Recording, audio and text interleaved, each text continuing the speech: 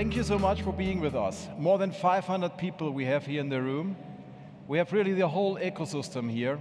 What was, could we tell the people the retail price? Or yeah, it retails right now, they first run retailed for 50 to 150. It's a little bit like, I'm feeling a little bit like in this home shopping station. Look here, it's a very nice thing, yeah. Look here. Would you like to nice, model brilliant. one? Wow, it's awesome.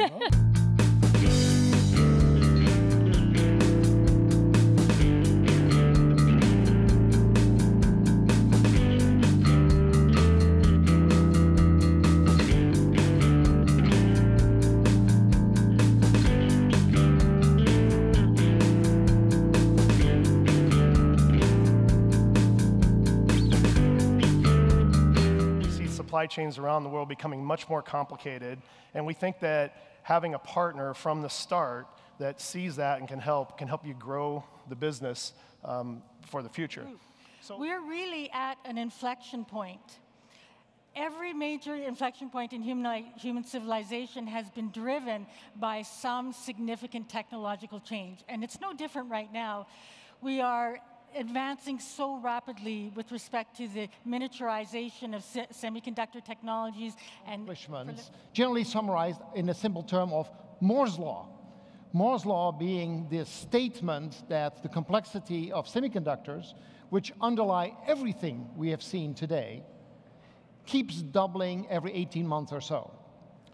The amazing thing is that this will continue to happen, although the economics are changing, although the technology is changing, but it will bring us now to the brink of the smart age.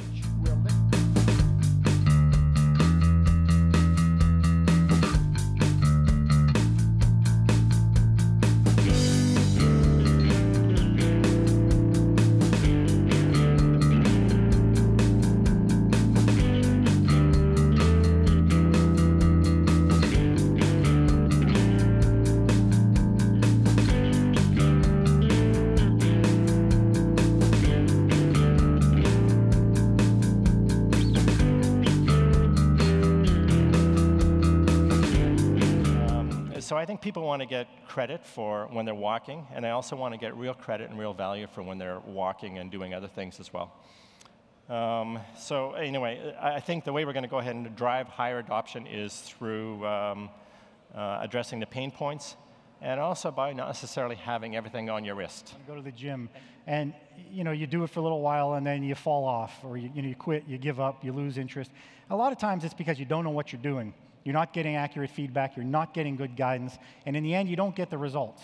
So maybe you're overdoing it, maybe you're underdoing it. And that's really where the coach comes in, and that's really where our experiences are driven from this sort of insight, that it's not so much what I see in terms of my metrics, it's more what I do as a result of those insights.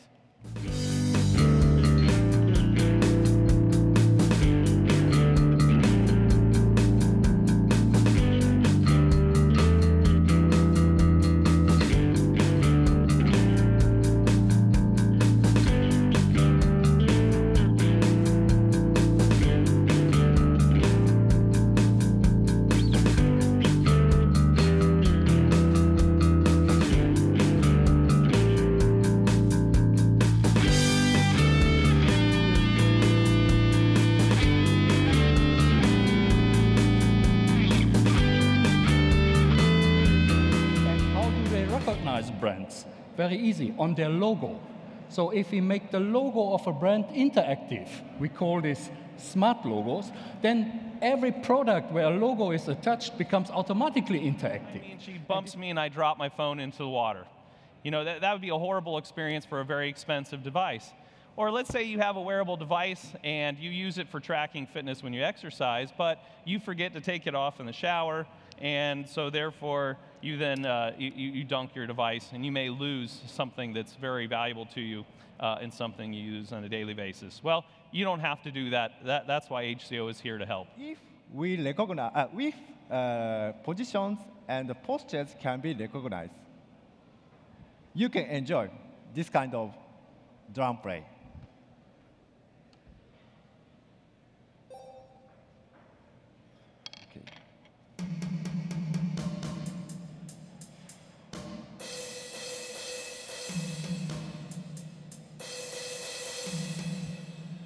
So we can differentiate the, thank you. Thank you.